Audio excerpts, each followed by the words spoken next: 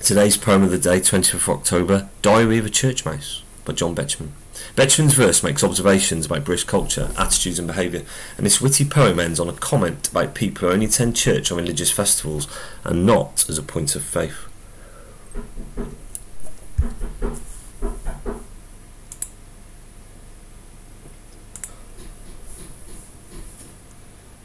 Betjeman's verse makes observations.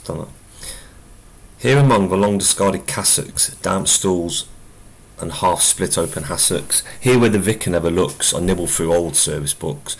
Leaning alone I spend my days, behind this Church of England bays. I share my dark forgotten room with 2 oil lamps and half a broom. The cleaner never bothers me, so here I eat my frugal tea.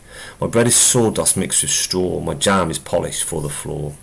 Christmas and Easter may be feasts, for congregations and for priests. So may Whitsun all the same, they do not fill my meagre frame. For me the only feast at all is autumn's harvest festival, where I can satisfy my want with ears of corn around the font. I climb the eagle's brazen head to borrow through a loaf of bread. I scramble up the pulpit stair and gnaw the marrows hanging there. It is enjoyable to taste these items ere they go to waste. But how annoying when one finds that other mice with pagan minds come into church my food to share. We have no proper business there. To fill mice who have no desire to be baptized invade the choir.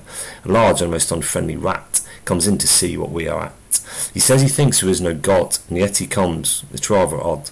This year he stole a sheaf of wheat. It screened our special preacher's seat. And prosperous mice from fields away come in to hear the organ play, and under cover of its notes ape through the altar's sheaf of oats. A low church mouse who thinks that I am too papistical and high, yet somehow doesn't think it wrong.